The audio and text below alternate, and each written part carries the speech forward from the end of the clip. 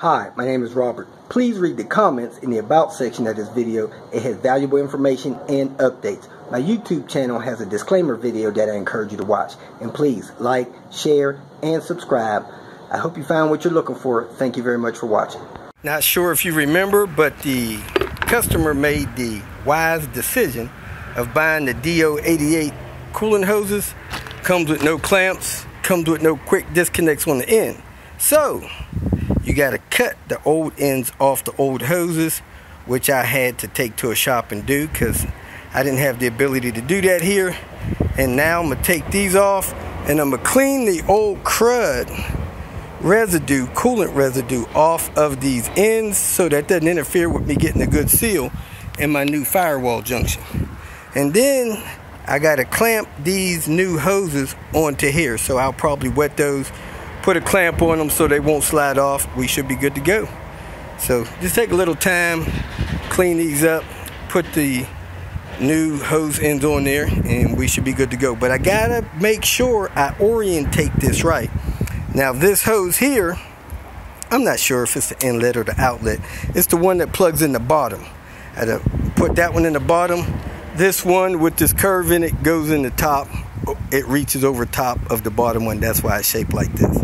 This one goes in the top, the short end goes in the bottom. And this is no disrespect to DO88.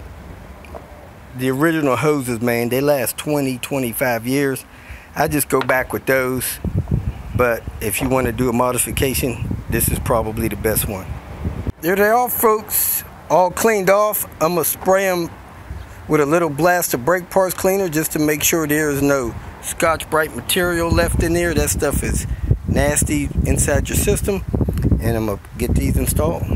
If you find yourself where you don't have the old hoses with you, here's a tip to get them put on right. The lower hose has the sharp bend. The sharp bend is what part of the hose goes on the crossover pipe, and the slight bend goes up to this connection here. And of course, the smooth part of the connection goes into the firewall junction, and the part with the catch on it goes in the hose where you could clamp it. On all of the Volvo coolant, they have worm clamps. So I didn't want to use any other type of clamps. I've seen some of those. I thought about using those where you use the oak lear clamp. But, you know, on these cars, they don't have these on coolant. They have those on vacuum and PCV. So I found some worm clamps off of a coolant reservoir. I'm going to use those to hold these ends on these pipes here. Orientation of these ends are important because you don't want them stressed. With any stress on them, you want them to kind of fall natural. So if you hold that straight away from you, it'll almost point exactly away from this opening. And on this one, it's kind of the same thing. You want the end to point away from the hose connection. So that should be the proper orientation of these connections.